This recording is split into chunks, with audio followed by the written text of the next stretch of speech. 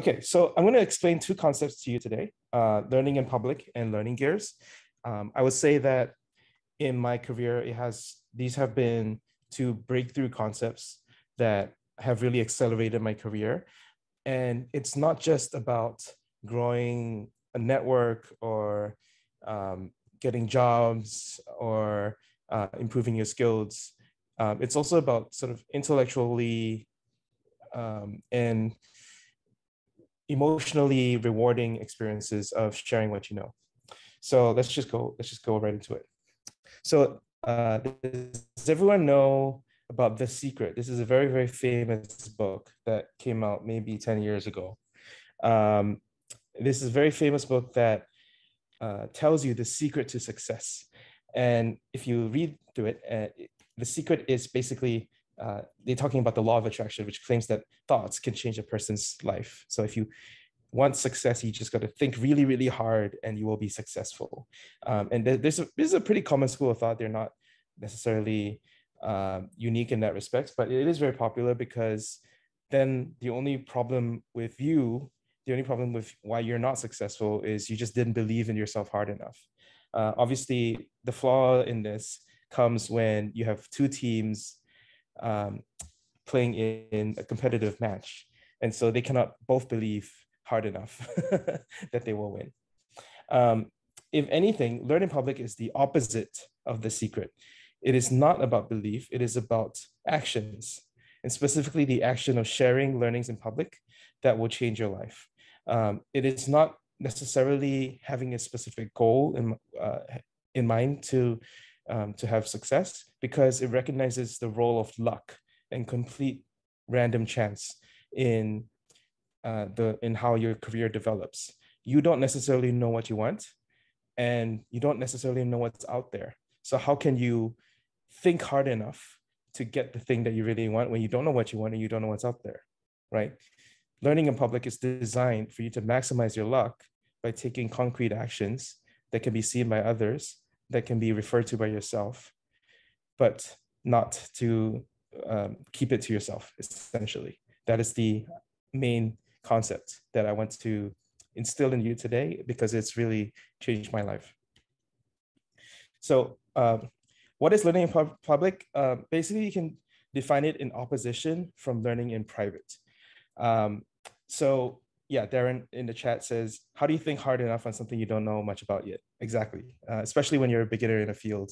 There's so much you don't know. So really, you need a mental model of how to figure out what to know that you don't know, figure those things out, and then discover what else you don't know and what else does everybody not know, and figure out what it is you really want. Anyway, most of our lives, we're taught to learn in private.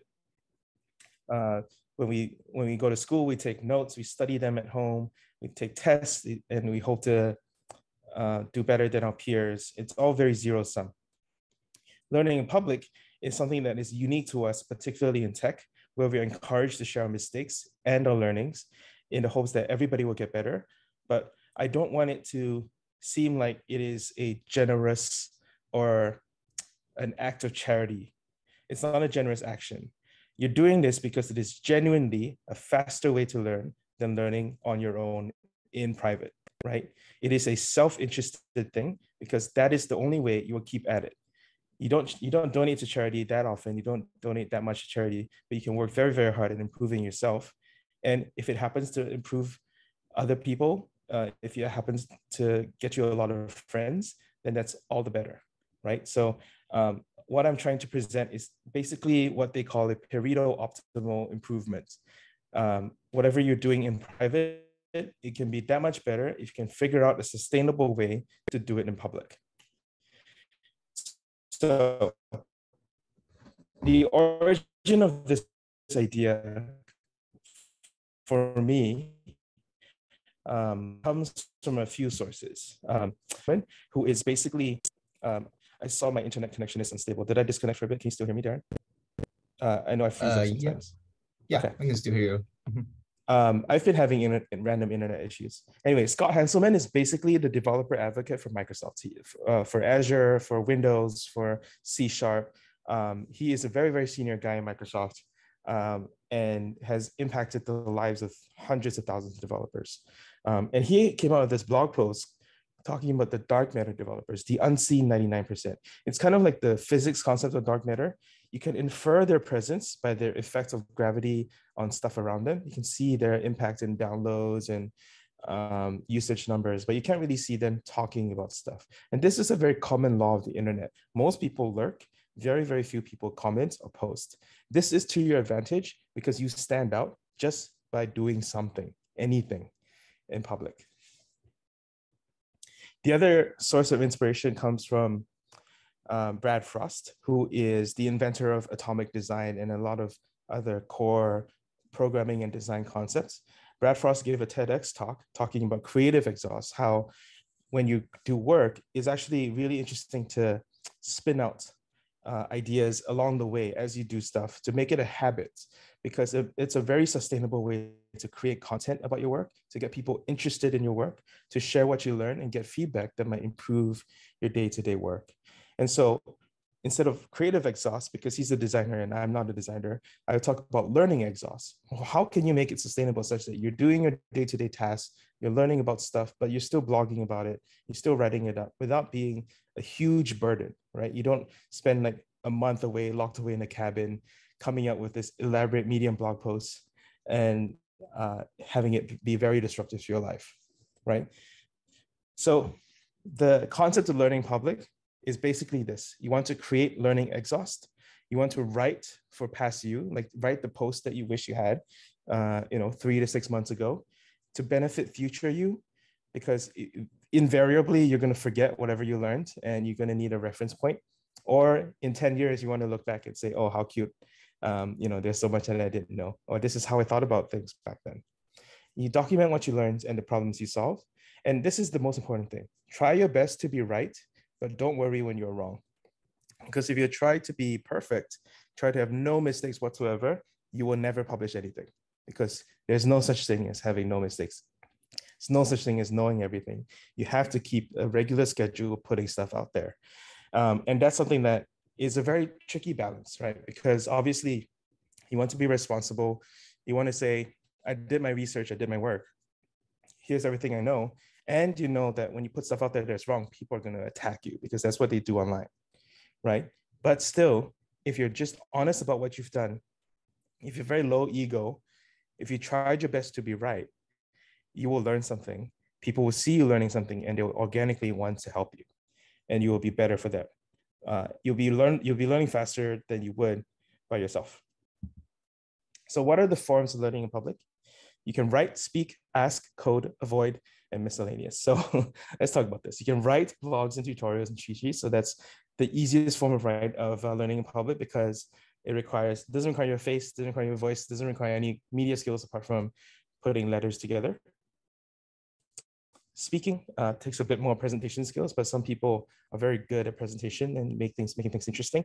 Asking on Stack Overflow and Reddit, even the act of just putting stuff out there can just be asking.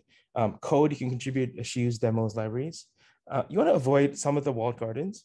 I will say that my thoughts on Discord in particular have moved a little bit.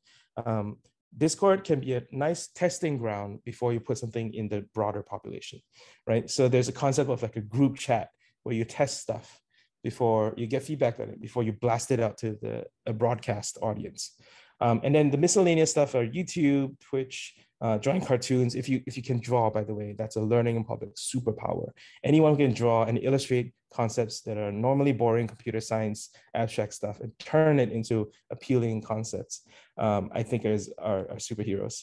So there's some examples that I will show you later. One example of a talk which I really enjoyed was this talk at Bang Bang Con in New York City called Tail Call Optimization.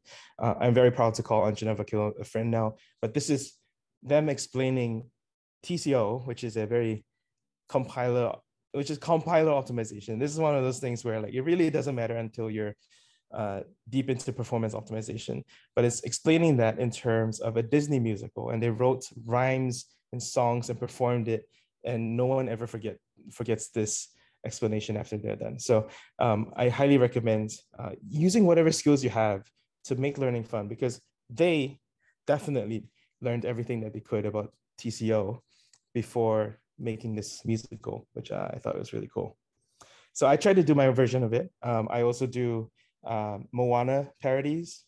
I do Hamilton parodies. My thing is musical as well. So I try to talk about it.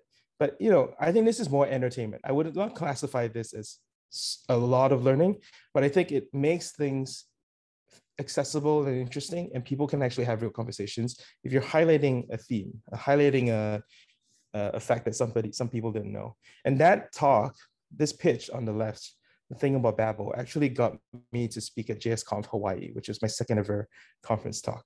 And I'm still to this day very proud of it. And I think it's something where people give you opportunities if you can demonstrate that you love a topic, you are getting, you have creative ideas around it, and you're not going to do the same thing that everyone else does. You stand out a little bit.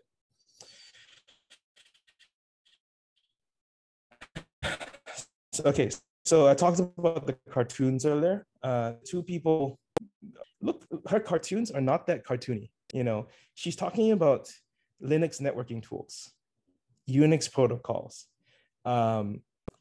It's really not that high skill, but it's presented in a friendly way that is very accessible. And look at the number of engagement that she has, and she's selling this as zines to support her independent work.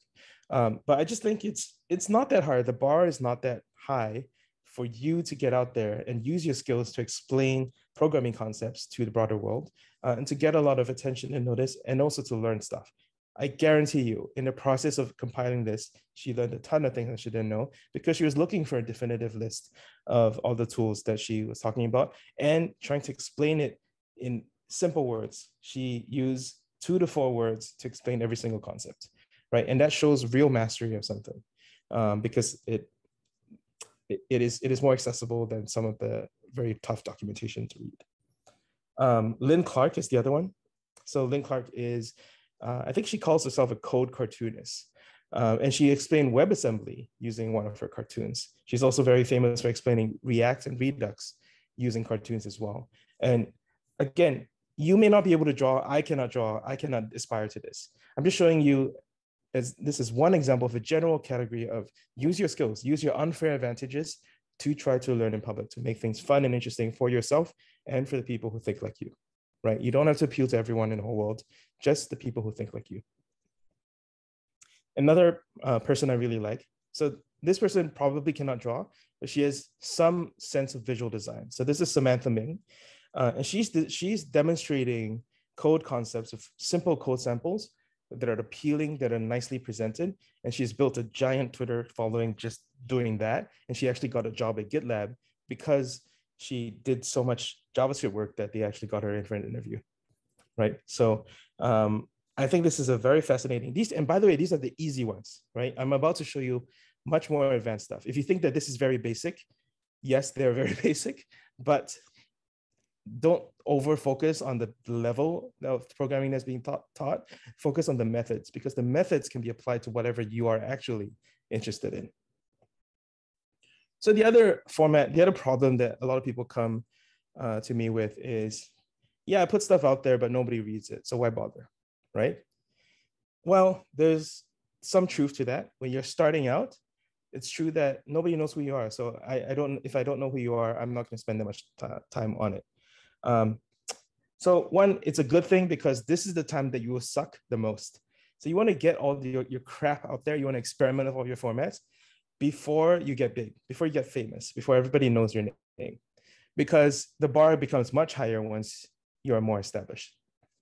But if nobody knows you, whatever, experiment, get weird, get out there, know your tools, figure out your process, try a few things and see what sticks.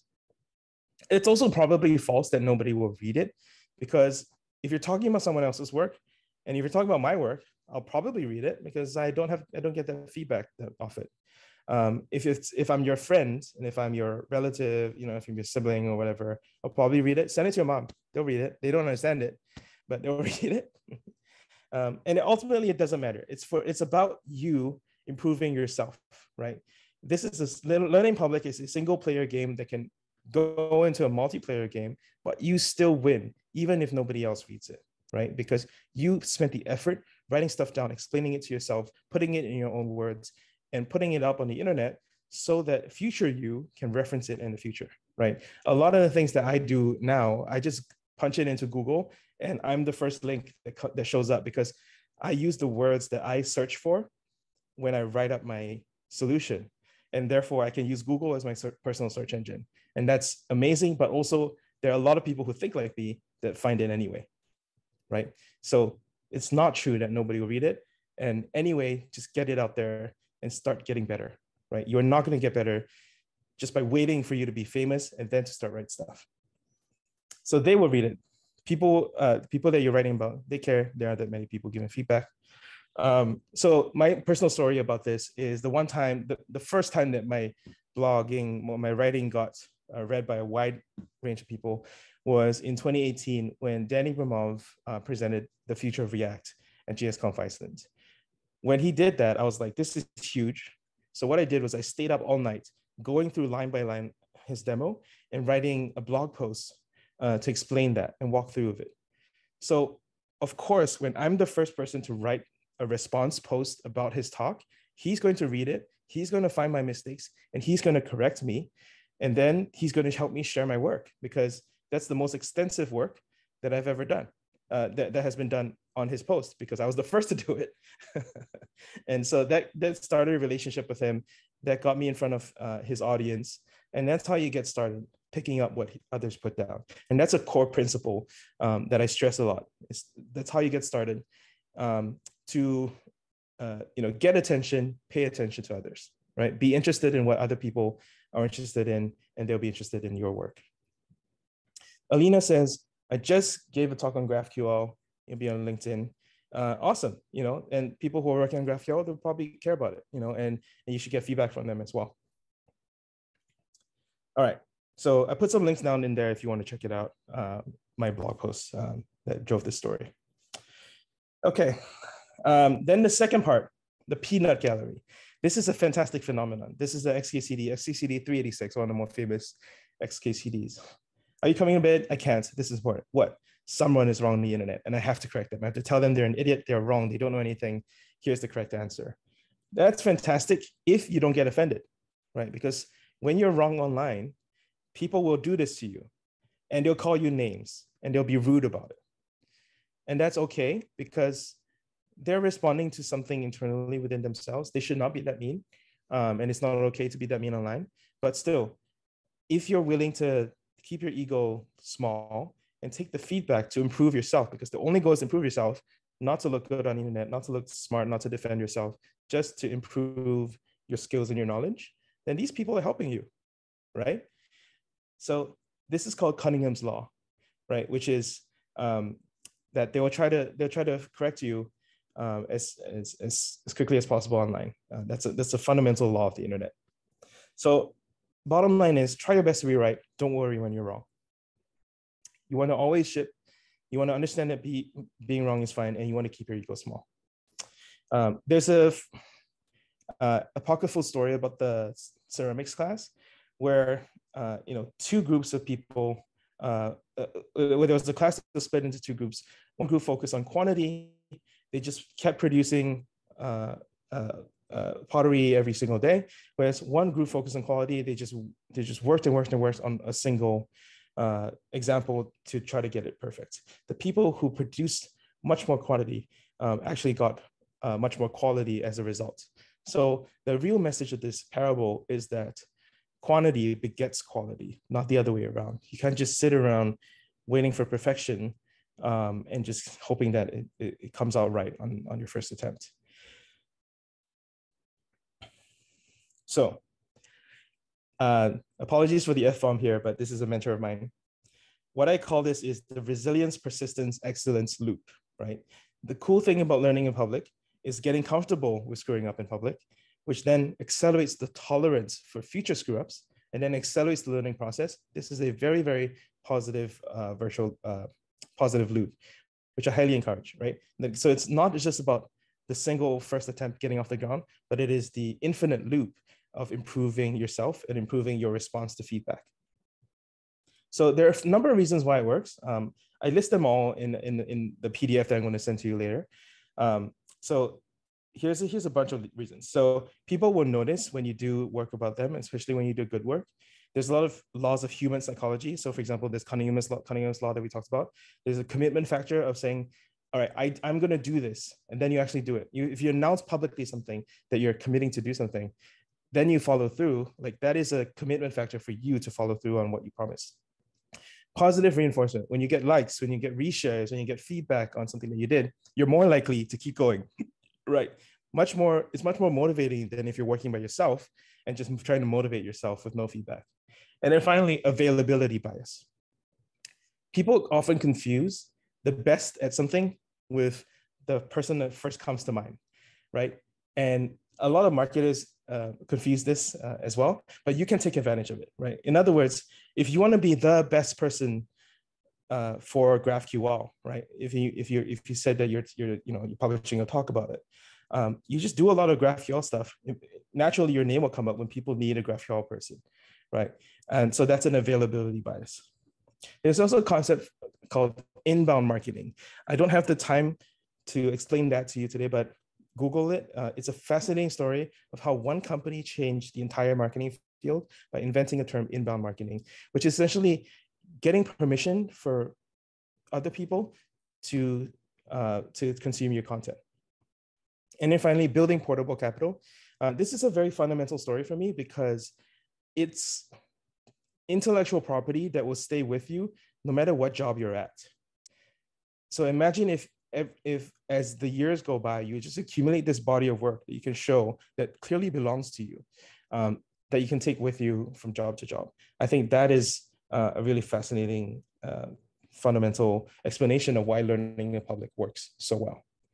So I think I'll have some stuff here. So sorry. All right. Everything I just explained was the getting off the ground, the very basics, Then there's advanced versions, which you should not feel like you need to do. But I think when I started doing these things, I really got to step up in terms of my profile, my learning, my network, whatever you call it. So there's teaching, there's live coding, there's double dipping, which is essentially putting your content out in one medium and then recycling it for a different medium. I blog and then I speak about it. I speak about it in a podcast. I podcast and I don't know, do a TikTok or something. I don't actually do any TikToks. Pick up what they put down, we talked about earlier, and then mentoring others, mentoring juniors, and then basically understanding much more about a topic because you're trying to teach it rather than learning it for the first time. So we talked about benefits. I think one thing that I'm going to focus on, so you're connecting with mentors, you're connecting with friends, you're building a track record. I think one thing that I don't talk about enough is interviewing. So one of my favorite stories is when I interviewed at Amazon. So I was at Amazon in 2020. And one of my favorite interviews ever was me going to the Amazon headquarters. I'm going through the super day, which is like the last round. They put you through a whole bunch of software engineering interviews. And the guy comes in, he's holding his laptop, and then he sits down and I say hi. He's never met me before. And I say hi to him and start introducing myself. And he was like, don't bother. I've been reading your blog for the past 15 minutes. I know this interview is just for formality. So basically I skipped the process just by proving through my work that I was capable of the job, or like I was interested enough and authentically able to explain things or to deliver more value in my blog or my public work than through a 45-minute interview. And that's what interviewing really is. The process of hiring and process of interviewing is really risk reduction. Like I have to, because you don't put enough out there in public, all I have is your resume, all I have is your LinkedIn, then I have to interview you to figure out what else there is about you that I should know about. But if your work is in public, then I can just see that work, right? I don't have to bet on like the very lossy serialization and deserialization algorithm. I need to serialize all my years of experience into a one-page resume and then hope that the other side has the right deserialization code to unpack all that capability from that one page of resume, right? Like it's much better to be presenting your work in native platforms that people pay attention to, like conference speaking, blogging, Hacker News, Reddit, whatever. So that is the interviewing process. And then finally, of course, giving back. It is very rewarding. just yesterday, I had a person join Twitter for the first time, talking about how she read my book and she was very excited to learn in public, and hundreds of people welcomed her. I thought it was just fascinating. I'll just show you. I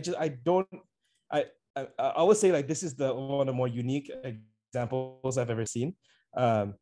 This person was not active on Twitter before this. So not active. She registered in 2020. Then she was like, okay, everyone, I'm going to publicly, I just finished reading a book, very convinced to learn in public and being active on Twitter. Hundreds of people are just welcoming her, saying, yeah, join us. This is a very, very welcoming community. And now she has, all these other examples where she can start really building it off. This happened yesterday, so she's still getting started. But I was just so inspired by her, because I was like, yeah, like that's how welcoming the tech community can be if you phrase it right. Okay. So story time number 2, I will say, getting into TypeScript from React. Yeah, so this is one example of this is probably the most effective example of me learning in public that I've ever done. I don't know if I can top this, because it really went amazing. So my first job, I needed to write reactive TypeScript, and I didn't know it. My boss was like, you know TypeScript, right? And I was like, no, I don't.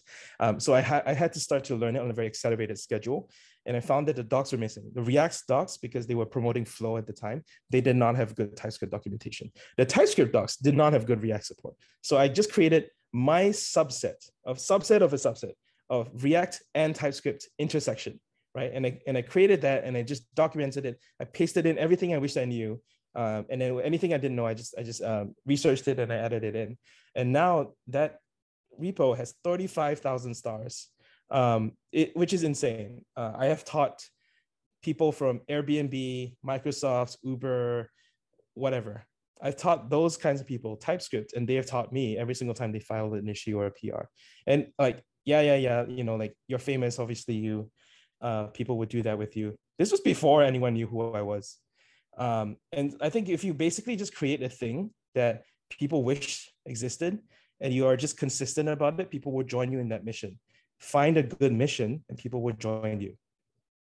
So yeah, let's see. People are asking for links. So I'll just drop that in the chat right here. You can find it easily. Okay. So yeah, this is literally that was my announcement tweet. And then I just kept adding to it over the span of 4 years. Okay, what else do I have for you? Story time number 3. This is my most successful talk ever. And basically it's an attempt to explain things from first principles. One is the form of first principles for software, which is if you can take something complex that everybody knows and write your own mini clone of it from scratch, from a blank file. You can write every single piece and explain how everything works in a sufficient enough complexity, right? So basically I wrote React in 26 lines of code, and people are like, what? You can do that? And then I got some feedback, and then it became a workshop, then it became a blog post, then it became a talk. And to this day, it's one of the best talks I've ever done.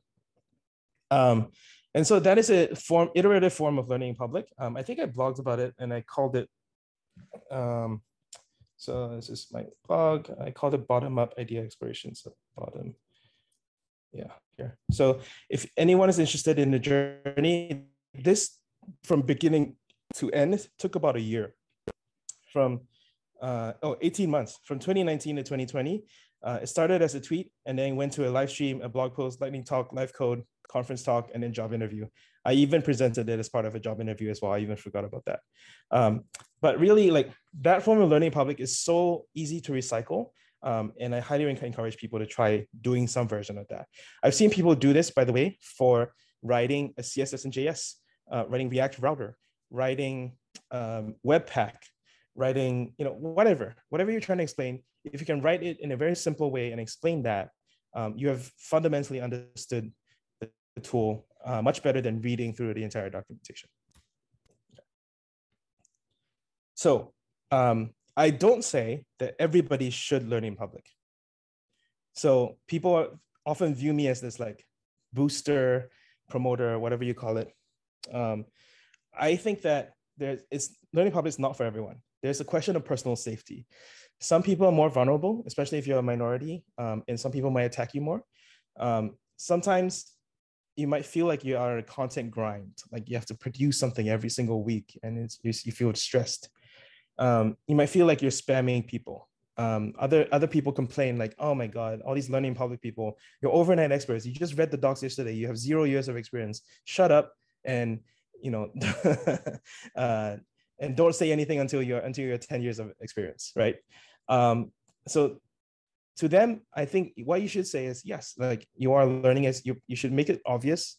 You should not misrepresent yourself. You should not misrepresent yourself as an expert, but you should still try anyway, because it's not their right to stop you from learning in public, right?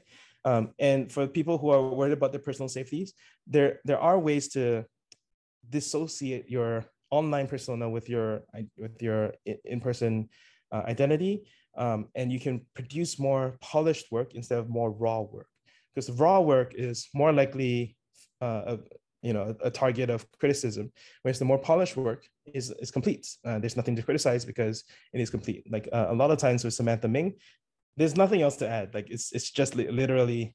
Let me show you the Samantha Ming stuff. What would you add to this? There are 3 ways to clone objects. There's not a 4th way, right? Unless she literally made a mistake in one of these things, then you can attack her. But like she didn't even put her face there. It's a cartoon avatar. You just look really, really dumb or misogynistic if you attack a cartoon avatar who's just trying to teach people JavaScript concepts, right? So that is the kind of thing that you can try to do. There's a spectrum of learning in public, and you choose how much public you want to be based on how comfortable you are in public, how vulnerable you are in terms of personal safety. Okay, sorry, I'm just fasting through all this. I feel like I've gone more than 25 minutes already. Sorry, let me just skip through all this. Okay, all right. I'll end off with a concept of learning gears. There are different modes of learning, and learning in public should vary based on where you are, what you are learning, and how quickly you're learning. So essentially, this answers the question of how do I start learning in public? And there are essentially 3 + 1 gears. I've actually added a 4th gear. So let's talk about the 4 gears. The first gear is the explorer gear. The problem that you're solving is you don't know what you don't know. So you should only write notes to yourself. You're not promising any output to anyone else. It's just whenever you have time, just put out whatever, it doesn't matter. No one's expecting anything from you. The commitment's very low, whatever, right? And your goal is to just cover as much ground as possible to figure out what you don't know. Because right now, you don't even know what you don't know, right? So you should explore as much as possible, right? And for me, this is me in 2018. I was just blogging random shit and just putting it out there. I knew that nobody was reading it, and it's fine, totally fine. Just making notes to myself. That is exploring, right? And you should feel comfortable doing that because you're exercising a muscle. This muscle will become very big later on. But when you're just starting out, don't hold yourself to the same standards of the big people out there that you're looking up to. Just start exercising in small ways, right? You're just exploring. Okay. Then we're going into settler gear. Once you know what you don't know, it's time to run up that learning curve, right? Your exhaust now can be teaching stuff you just learned, putting stuff you learned into your own words. You can write cheat sheets. You can write progress reports. We talked about the cheat sheets earlier. You have commitment of weeks to months. You should try to learn things on a structured curriculum, read books cover to cover, complete certification exercises, complete courses, Udemy, whatever you think about that is. I think the settler gear is basically what we've been trained to do in school, right? In school, in college, university, there's a curriculum. You start at the top, you go down to the bottom, learn everything there is to know about it, then you're good, right? So I don't have a good example for that here, but we'll like that is the learning gear. Then from settler, we go to connector. Now, the problem is you now know things because you finished the selling gear. Now you're settled. Now you're going to connect things from where you are to where you used to be. So you now know things others don't. So your exhaust is now meant for other people. You're producing more polished work to explain things to others, like teaching them formally. You have some pet topics. You don't have a grand theme that you're developing over the course of your career. It's moderate. You're putting yourself out there, right? I think that Sarah Drasner is a canonical example of my work. She's also a former boss and mentor of mine, and I would say definitely check out her work if you're interested, because she's a very good connector. It teaches a lot of things. For example, design for developers is one of her top topics as well. Adam Wethen as well. He's more of a full stack and now CSS Tailwind guy, but he's also trying to connect things for people. He talks about he steals a lot of ideas from the React community to implement in the Vue community, steals ideas from the Vue community to implement in Laravel, steals ideas from Laravel to implement in CSS, and so on and so forth. I think this is a very, very fruitful way. And if anything, you should try to default to the connector gear, because the connector gear is the most productive gear of your life, right? It's literally just take ideas from one place, explain it to other people, connect stuff together, connect domains together that are previously unrelated. There's a lot of fruitful development and ideas from there. Finally, there's the minor gear.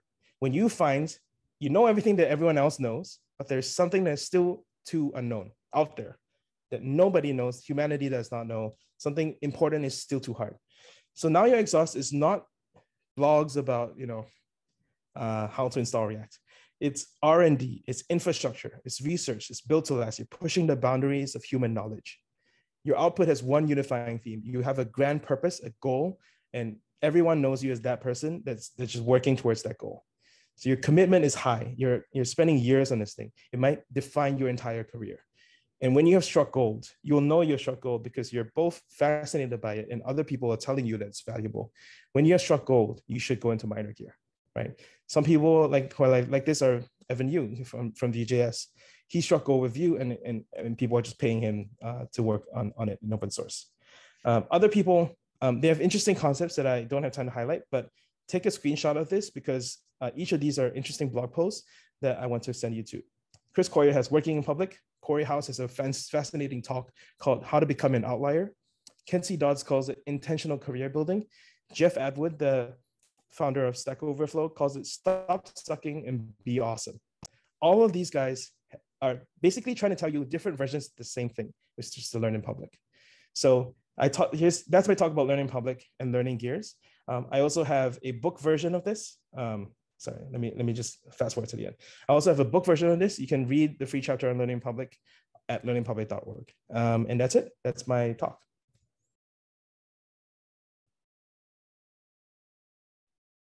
All right. Well, thank you so much, Shawn, for this great talk. And I especially love the stories that you share. I think some of them just, I put the emoji in there. I was trying to find the mind-blowing emoji because the one about the TypeScript one really was just amazing and so encouraging. Yeah. I was listening to an old podcast of mine from 2019, and I was like, wow, this repo has reached 6,000 stars. I was like, that's mind blowing. Yeah, it's just amazing. Like, yeah, I'm sure you didn't expect things to go so big, when you first started. But it's amazing how things can progress like that. I know we're a little bit over a lot of time, so if some of you need to go, feel free. But I still wanted to leave a little bit of time in case people have questions for Shawn. Yeah, so if you have anything, just pop in the chat right now. Yeah, we'll wait a couple minutes and see. Or say hi on video. Happy to questions. Yeah. Okay, we got one for Francis. So what's the best way to learn React? Oh, that's a fascinating question. Best way to learn React is to probably go through the beta docs, beta.react.reactjs.org. You build a few sample projects. I think the best exercise that I've come across is called 7 GUIs. And basically don't stop until you know how to do all this. So 7 tasks: to build a to-do list. Build a counter. Understand how to build a basic counter. Then how to do bidirectional data flow. Then understand how to build a basic flight booker with some more complex mathematical logic. Then you build a timer with some side effects that are time dependent. And you go all the way until you're building a spreadsheet. And once you can do that, I'm pretty sure you can say that you know React. So this is 7 GUIs. 7 GUI. Okay. Awesome. Thanks for sharing that. I'm actually trying to learn React myself, so I might also steal that. It's great. Another All way, right. when I was still running the React subreddit, so we have a beginners questions and answers thing here, and this is something I started to really try to help beginners. Let me see. This is monthly beginner Q&A thread. So essentially, oh man, I think the search is broken. So essentially, there's hundreds of questions and answers here. Go in and answer other people's questions, because a lot of times the way that you're learning is limited by the amount of questions that you can come up with. But if you can answer all the other people's questions that you never thought about, then you're learning at their rate. So this is all about the algorithm for learning, right? Why not increase the algorithm, the number of n that you're learning at, from n of 1 to n of like 100? That's my answer. Wow. Yeah, that's insightful. I never saw it like that. Learning other people's rate. That's what you do by answering others' questions. Thank you for that. I think Matthew Liu, what is your process for writing a blog post? Yeah, it really depends what kind of blog post. So there's some blog posts that are throwaway. So for example, sometimes I had a meetup, and then I had a really interesting conversation in a meetup. Then I'll just write it on the spot, and I took maybe half an hour to write this. And sometimes I will have it in drafts. So I actually have a draft second brain called Obsidian. Then I'll have all these examples of blog posts I want to do. So I incubate my blog post ideas here. And sometimes I'll just like put in some notes, put in some data points, put in some relevant tweets.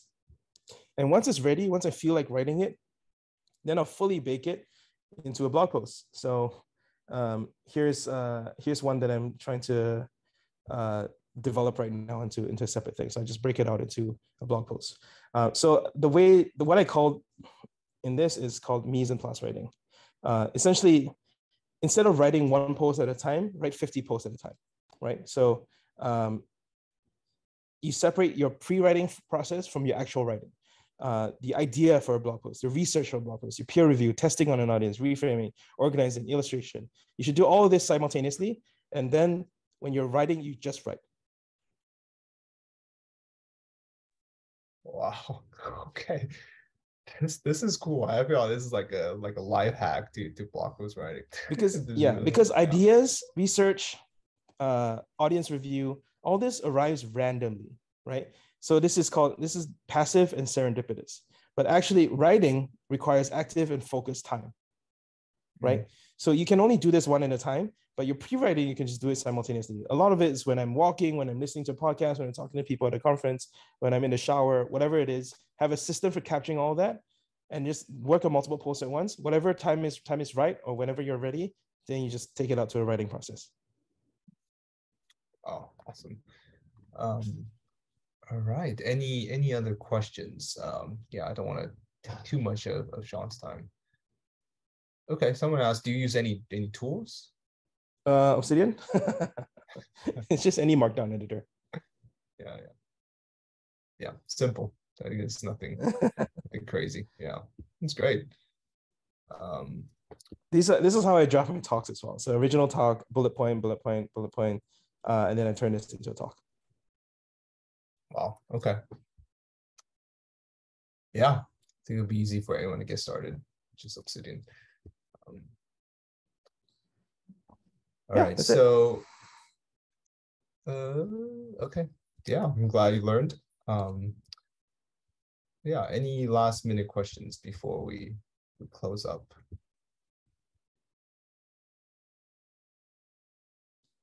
Okay. All right.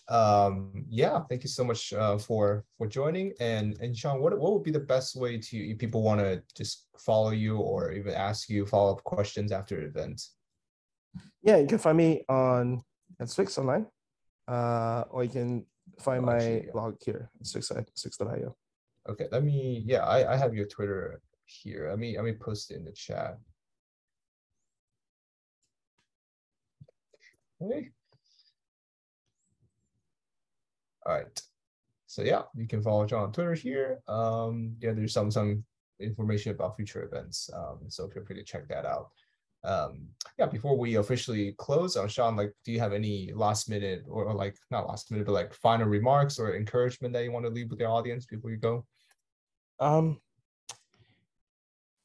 Here, I'll leave you with one abstract thing because I feel like I touched on it, but I never really explained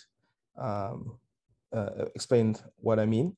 So what we're really trying to do when we learn in public is to create luck, is to expand our luck surface area for lucky things to happen to us by doing more things and telling people about it. By this manner, we are more lucky than other people who are not doing that.